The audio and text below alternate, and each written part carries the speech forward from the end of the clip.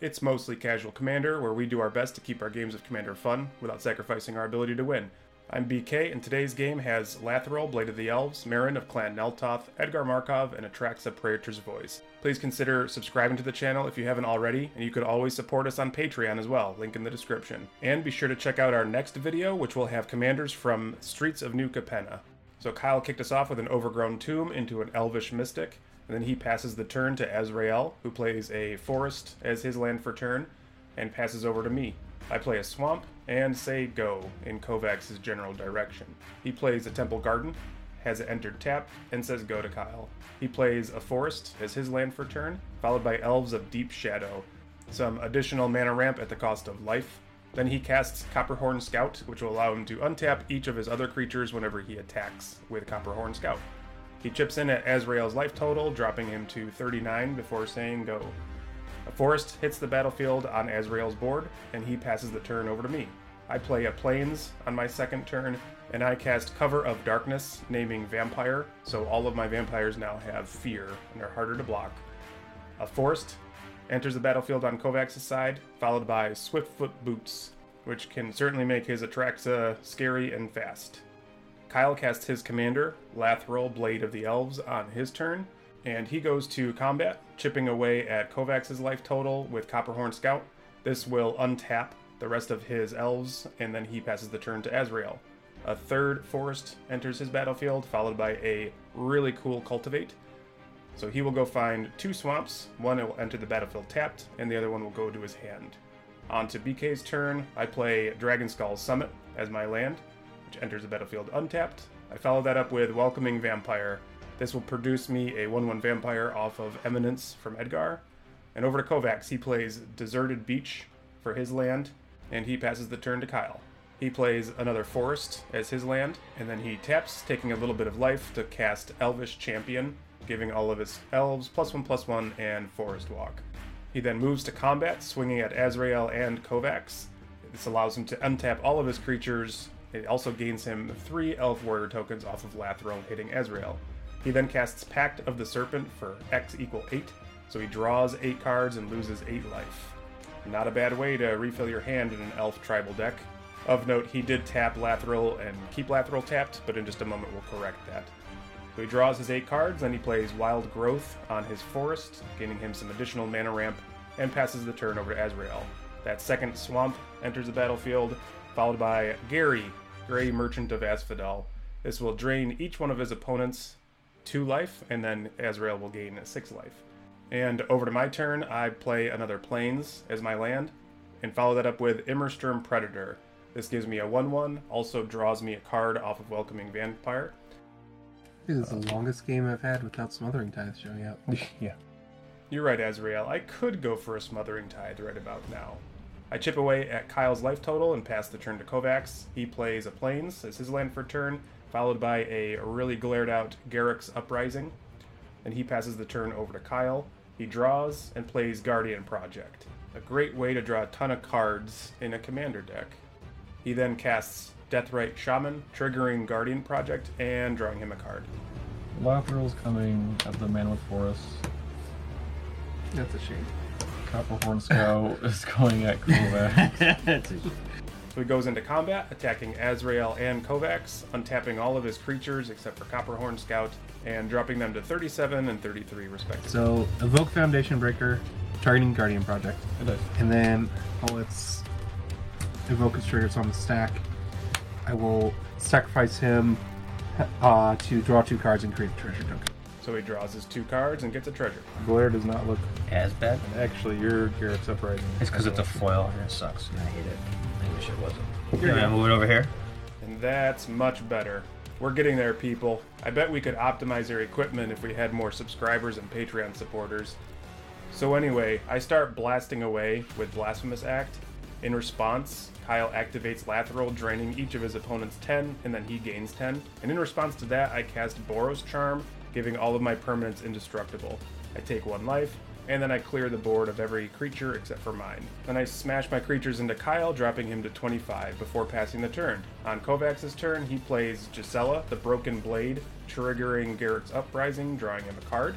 and then he passes to Kyle. He plays Elvish Archdruid, which gives all of his other elves +1/+1 and taps for a bunch of mana. Then he plays a kind of sad Joraga Warcaller. It's not kicked, so it's just a 1/1. On Azrael's turn, he casts his commander, Meren of Clan Neltoth, and then he casts Blood Artist, making sure he could take advantage of all of his sacrificing and reanimation shenanigans. On the end step, he gets Foundation Breaker back to his hand thanks to Meren. Over to my turn, I cast Vanquisher's Banner, naming Vampire, pumping my Vampire team, and hopefully drawing me some cards. When I move into combat and tap Immersturm Predator, I exile things from Azrael's graveyard, and I smash Kyle in the face again. Over to Kovacs, he draws his card and casts Cultivate. He finds 2 swamps, puts one of them onto the battlefield tapped, and puts the other into his hand. Then he moves to combat, picking on Kyle, dropping him down to 8 points, and gaining another 4 life. On to Kyle's turn, he plays a forest as his land for turn, and plays Elvish Clancaller, another elf tribal anthem on a stick. Then he casts Read the Bones, he scries 2, and then draws 2 cards. He should then lose 2 life, but sadly we don't catch that, so he just rides it out with 8 instead of 6. But it didn't impact the game. Pawn of Ulamog enters the battlefield on Azrael's board, getting him an Eldrazi spawn token. He then evokes out Foundation Breaker again. This time it destroys my Cover of Darkness, and triggers Pawn of Ulamog, Blood Artist, and Meren. So he gets another Eldrazi spawn, he drains me and gains 1 life, and he gets another experience counter off Meren. He then moves to combat, hitting me for 3 commander damage. On his end step, he gets Foundation Breaker back to his hand. On my turn, I play a swamp as my land for turn. I take 1 life to cast my commander, Edgar Markov. This triggers Vanquisher's Banner, drawing me a card, and I like the position I'm in with my commander on the board. I move to combat. When I tap Immersturm Predator, I exile another thing from Azrael's graveyard and swing at both Azrael and Kyle, and Edgar triggers. So are those vampire tokens 3/3s now? Yeah. That's a shame. And once those +1/+1 counters are put out on all of my vampires, I knock Kyle out of the game. Sorry, Kyle, your elf deck just gets too scary too fast. Azrael chump blocked Edgar Markov with Pawn of Ulamog, triggering Blood Artist and Meren, getting another Eldrazi spawn as well. Over to Kovacs' turn, he plays Dreamroot Cascade as his land for turn. Then he casts an Endless One where X equals 6. So it is a 6/6 vanilla creature that has counters on it and triggers Garruk Uprising. He then moves to combat with Gisela at myself, dropping me to 16, and he goes to 31. On to Azrael's turn number 8. He sacrifices a spawn off the get-go, draining me, and then he casts Casualties of War with the floating mana he had.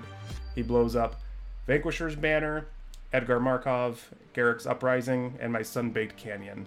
He then moves to combat, swinging 3 more points of commander damage at myself.